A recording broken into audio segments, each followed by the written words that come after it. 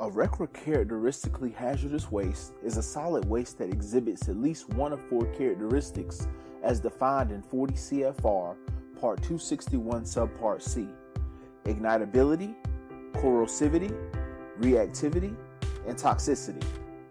Which of these characteristics possess no numeric limits or thresholds that define whether a waste has properties meeting its definition? Is it A, ignitability, B, corrosivity, C, reactivity, or D, toxicity? Pause the video and give yourself 5 minutes to complete the problem.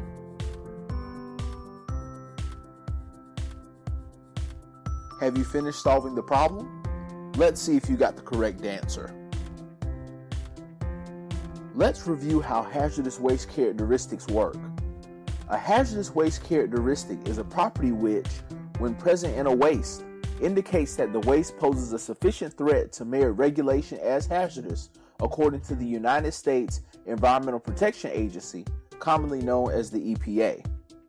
The EPA has established four hazardous waste characteristics: ignitability, corrosivity, reactivity, and toxicity.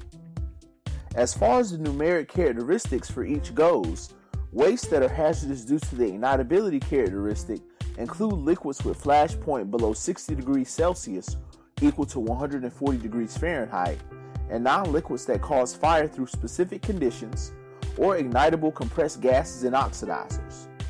Wastes that are hazardous due to corrosivity include aqueous waste with a pH of less than or equal to 2, a pH greater than or equal to 12.5, or based on the liquid's ability to corrode steel. Wastes that are hazardous due to the toxicity characteristic are harmful when ingested or absorbed. Toxic wastes present a concern as they may be able to leach from waste and pollute groundwater.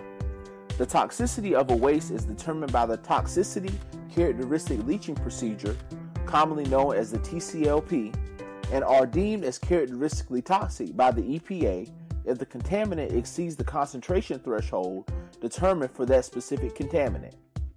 Wastes that are hazardous due to the reactivity characteristic may be unstable under normal conditions, may react with water, may give off toxic gases, and may be capable of detonation or explosion under normal conditions or when heated.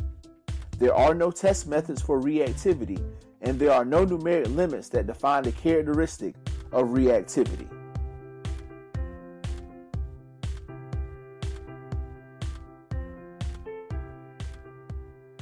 Therefore, the correct answer is C. We hope you've enjoyed all 52 PE exam problems in 52 weeks.